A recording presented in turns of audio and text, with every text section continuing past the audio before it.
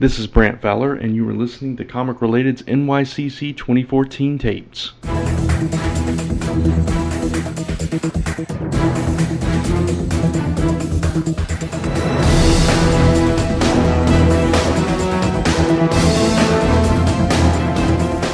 Welcome everybody to the NYCC 2014 tapes, where we present interviews from New York Comic Con 2014 provided to us by Agent Stephen Walker, who was at New York Comic Con all the way from the UK on behalf of Comic Related to talk with several creators. We have a bunch of interviews coming your way, and we are kicking it off with an interview with PJ Byrne, who voices Bolin, and Janet Varney, who voices Korra on the Legend of Korra animated television series. So without further ado, here is Stephen. Take it away. How are you enjoying New York Comic Con so far? I love it. How are you enjoying it? Well, listen, any excuse to be in New York, I get real excited. Yeah, it's a nice time. The fans here are great. We love being here. We love that this particular area that we're doing this interview right now, you guys can't see because this is not video, but it is well lit. It's beautiful. We got the cloudy sky. It's the most well lit room I've ever been in my life. It might actually be. And you it's look a blast. gorgeous. You look gorgeous. Handsome as all. Yes. Get out. I almost put his eye out earlier. So you are beautiful as well. And there's coffee coming in. Thank you so much. Maybe an extra sugar too. I love you. Thank you. Now get out of here. And that's how we talk to people around us. That's right. Stephen, what do you want? We're very up and down. We're very moody. Right, totally. 1 minute what would are we be now? really nice. We're like, hey, Stephen. Oh, Stephen, we love you so much. Now let's continue this interview. Is that the shirt you really want to be wearing today? Oh, that's more of a passive-aggressive. I'm going to take that shirt, though. I'd like to borrow a shirt. Yeah, it is a great shirt. I don't know how hard it is to find a Korra t-shirt.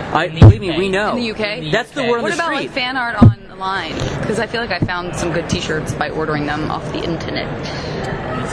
Yeah, there's some good stuff out there. Are you going to get a piece of that? Are you going to get a cut of that? No, listen, I don't think anyone does, including Nickelodeon.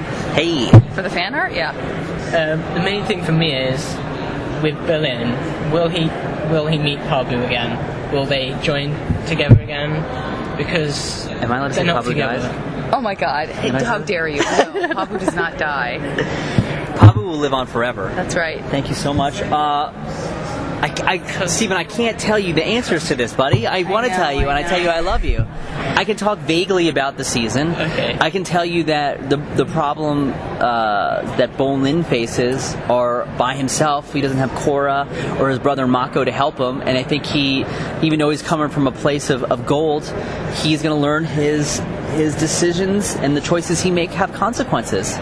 And people are going to get hurt, damn it. Oh my gosh, Steven, wow, this is very get dramatic. I'm just trying to save you. Very dramatic. Mm-hmm. I'm just trying to save you. Oh, wow. So get out of this room, everybody. Yeah. And then how did you feel when they announced they were going to cut Korra's hair? It's really short. I support it. I used to have short hair. I miss it in many ways. I was not ever going to cut my hair in solidarity, but I think there's some great symbolism that happens on this show, and I think that taking a page from history, when we see people cut their hair off, a lot of the time it means they're like, all right, I guess I'm a grown up now, kind of thing, and I think it was a great transition for her. Yeah.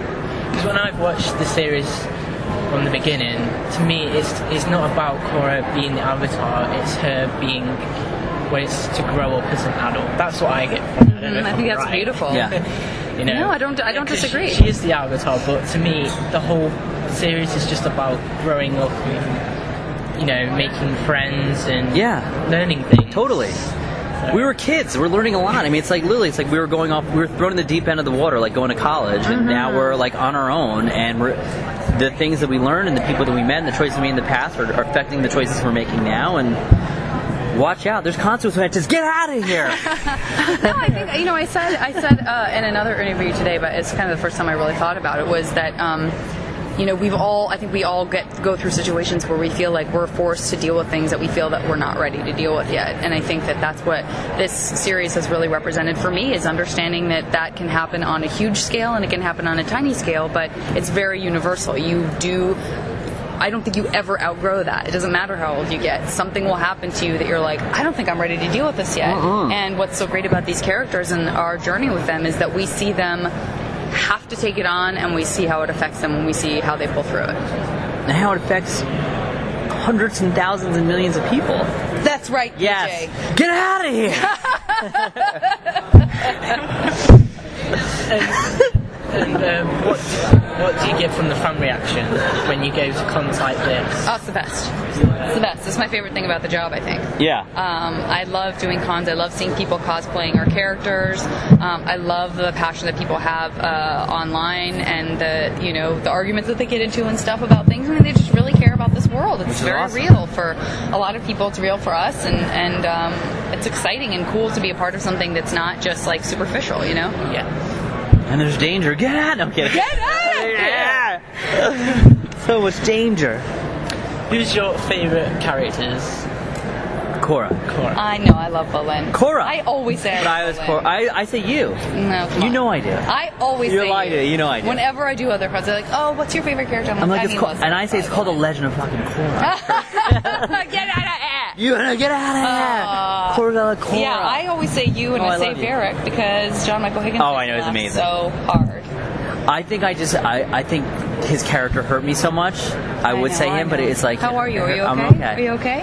I'm alright. Are you okay? He Oh my just- God, are you crying right now? He's crying. Oh my God, Get you're out of sobbing here. right now. You are sobbing right It's now. emotional. It's emotional. Yeah, I like Steven a lot too.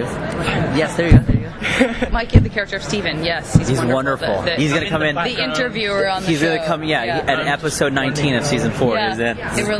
He saves the day. Kills I it. don't want to give Kills it it, away, yeah. but What do you think people will take from when it ends? Do you think what will their legacy be? I think honestly, this is what I think about a lot. I think the way how all this played out, if it's not on TV or whatever, I think that this show will stand the test of time. That more and more people over time will come to I mean, that's see what it. happened with Avatar, which Yeah. is so great. You know, we still see people, I say this all the time, but we go to the cons and we see people dressed as Aang, we see people dressed as Azula. I mean, there are people, they really keep it alive, and that's, you know, we were lucky enough to sort of be able to pick up where that left off, and there was this wonderful built-in fan base already there, and I'm really looking forward to people constantly rediscovering and discovering the show in years to come. Yeah, because I started off with Korra, and now I've only just started watching Avatar the last. What was that like? Weird. Yeah. Really weird. Kind of seeing the older versions of Korra and then going back. Sure, like flashbacks. But not, And the art's a little different, and it's just different. Get out of get here! out of here! We should do that in the con. Like, how did we even get into that? It's gonna get very dangerous. So everyone just be careful in this room. That's right. Maybe get out of here. Everyone just be real careful. What's gonna go on? I just keep looking around a lot. Steven, you're the man, bro.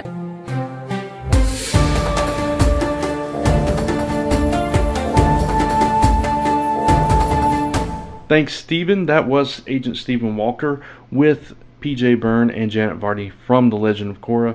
Great interview. We were proud to have them on the site. So look forward to more New York Comic Con 2014 interviews right here on Comic Related's NYCC 2014 tapes. Until next time, this is Brant Fowler signing off. If it's comic related, you'll find it here.